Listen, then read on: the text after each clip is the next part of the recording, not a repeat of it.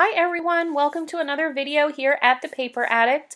This is a layout I made with Pebble's Spring Fling collection of our daughter when she was like, I think this was her 3-month or 4-month photos. And I made this layout for the Bling on the Crafts blog hop. That means all of the projects in the blog hop are going to be sparkly, glitter, foil, things like that.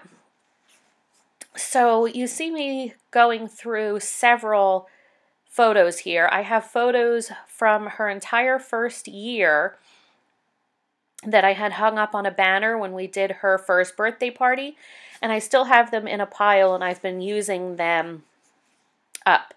So I couldn't decide. I liked that this photo, the pink in her outfit matched the pink of that paper. But when I put it on the paper, I don't know if it was the way she was looking or the green. It didn't pop as well as I would have liked it to. So I went with the other one where she's sitting up in a pillow. So I'm trying to think here, is she 3 or 4 months? I think she's 3 months in that picture. I'm sure I wrote it on the layout. But the Spring Fling collection came in a very old My Creative scrapbook kit. I want to say it was 2015. It was either 14 or 15. I'm more inclined to say it was 2015. And it was very, very floral.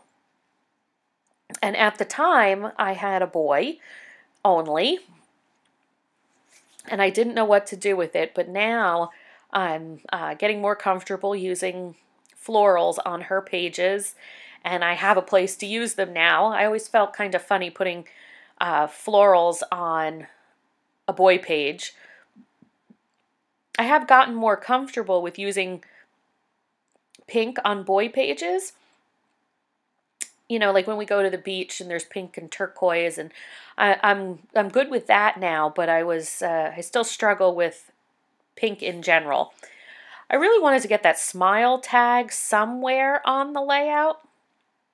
You'll see it eventually does find a home, but it takes me a while.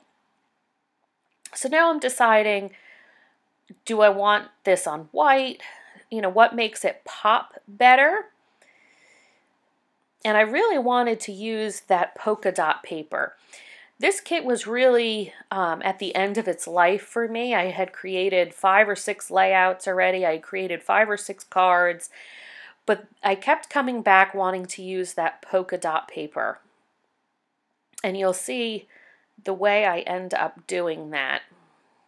And I've never done this particular thing before, and it came, when I did it, I was like, why haven't I done this before? They obviously match each other.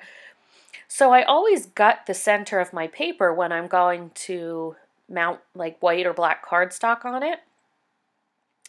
Well, silly me, why didn't I just flip it over and use the gutted piece and use that on the layout?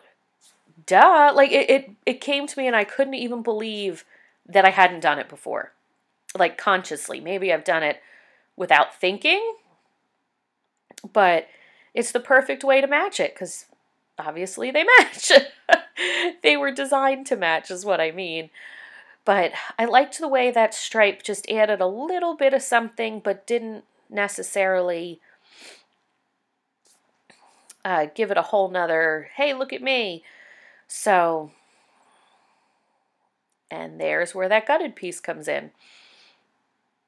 I liked the brown check against the polka dots because it gave the photo a place that wasn't as busy to rest. And I know you're probably looking at this going, where's the bling? Where's the bling? It's coming, I promise. There is 2 different types of bling on this page, and you can see them better in the close-ups. But I wanted to use these florals and that butterfly because this was outside at a rose garden. It's about 20 minutes from us. And in the back, that green that you see in the back is not grass. It is like a lily pond. And obviously it had the roses, and while we were there, there were several couples getting their wedding photos taken. So this had to be June. So March, so April, May. She was 3 months old. And this also happened to fall on my husband and I's anniversary.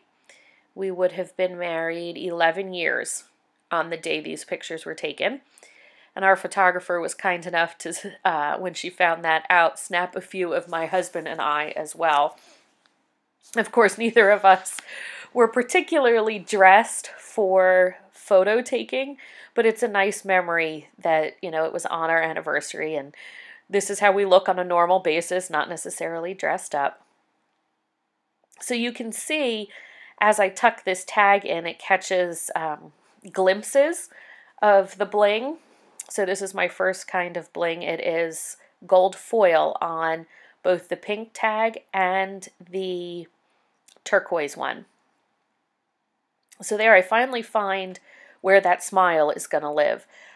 I thought of creating a cluster, down in the left-hand corner when I was doing this just on the white cardstock.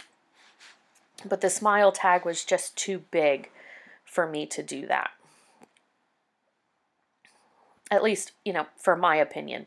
Then I had all these vellum pieces that I hadn't used any of from the embellishment pack or die cut pack. And I kept trying to figure out how to incorporate them. But no matter what I did, I just didn't care for them. Until I found this little doily-like one. And I was able to tuck it in 2 places. And that I liked. I thought about putting bling on each of those. The doily has, like tiny little cutouts. And I thought about putting like stickles or something there. But you'll see I put stickles in 2 other places on the turquoise greeny butterfly. There he is. And it does warp it a little bit, so I was afraid if I put it on those vellum, that vellum doily, that it would pucker it all up, since it would be on every part of the doily. So what I'm doing now is attaching some twine to the tag. This is very, very, very old twine. I want to say I've had this at least 4 or 5 years. It's from my mind's eye. The yellow was a perfect match to the yellow in those flowers. And I like to double my twine up. For me, most of the time, there have been instances where I do use one, but most of the time I like to double it up. It makes it a little more substantial, gives it a little more weight on the page, makes it a little more visible. So I tend to double that up. Now you will have seen on the butterfly that I bent his wings up, and I only glued down his body. I know in my album eventually, that will flatten out, but it's a really nice effect on the page right now. So I'm using my best glue ever and gluing that doily down. I ended up not having cut it perfectly in half, so the one was too large. And I put just a tiny, tiny, tiny bit on the edge. Helps it not show as much. The best glue ever is wonderful on acetate. I don't see it showing through, but it still shows through on vellum. I haven't found anything that doesn't show through on vellum.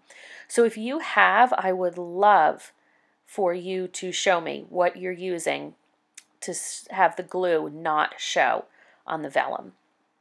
And here I am with my stickles trying to match colors up. And I took a piece of scrap paper because I thought that green was going to be the same as the butterfly. It was not. So I end up with my old, my old go-to. I think it's Stardust. And I put some on the center of the flowers and some on the wings. Yep, Stardust. Um, the wings had 3 little dots in each of the corners. So I used those to house my glitter. So now I'm going to throw on some enamel dots. I did again reorganize my enamel dots. Instead of them being in one basket for each color, I found these containers at the dollar store, and they hold obviously 3 colors, and I like them better because I can pull out a whole tray and get several choices. They also look so much nicer in my drawer because they're clear. So there will be still shots of the layout at the end. Make sure to check out what everyone else has created for the sparkly bling on the crafts hop. I'd love it if you'd give this a thumbs up. If you're new to my channel, I'd love it if you subscribed. I do process videos, kit unboxings when I have them, layout shares, and I also have a Facebook group where you can share with me what paper crafts you are completing during the month.